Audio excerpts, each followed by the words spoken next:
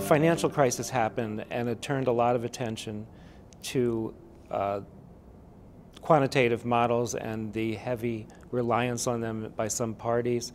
In your experience, have you had to answer to that?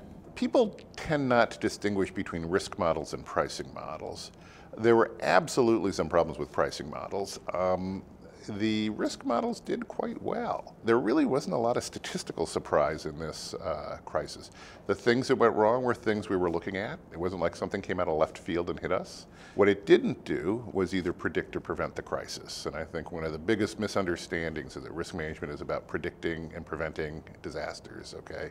We don't try to predict, we try to prepare for everything that might happen.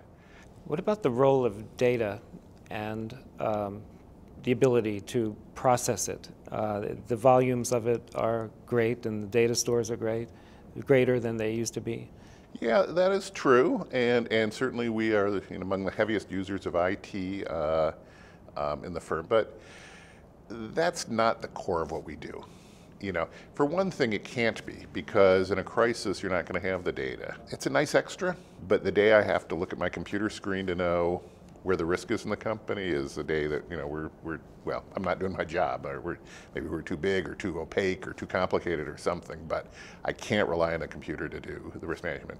Engineers is another profession that's trained to do it right. You don't build a defective bridge because your boss wants to get it in on time, and engineers as a group really believe that they have to. And of course, many of the master's programs are in financial engineering.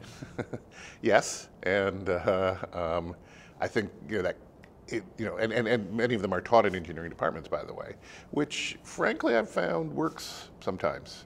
Can I ask you to say something about the FRM? It does a few things. One thing that's very important is it demonstrates commitment to risk management.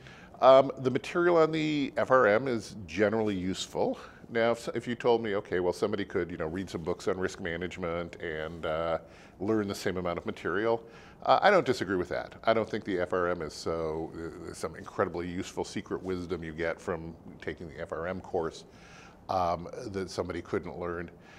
But it's a credential, and the other thing it says to me is, at least potentially, this is a person who may have some professional integrity, some professional pride. It absolutely is a plus. It gets you, it separates you out. Frankly, we get a big pile of resumes.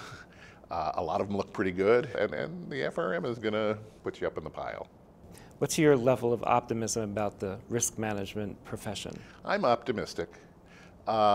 We're going to have an ebb and flow, and we're flowing now. We're going to ebb. People will put more reliance on computerized things, and they'll take comfort in regulatory strictures that put in place. They'll have kind of more third-party sort of cookie cutter stuff in place.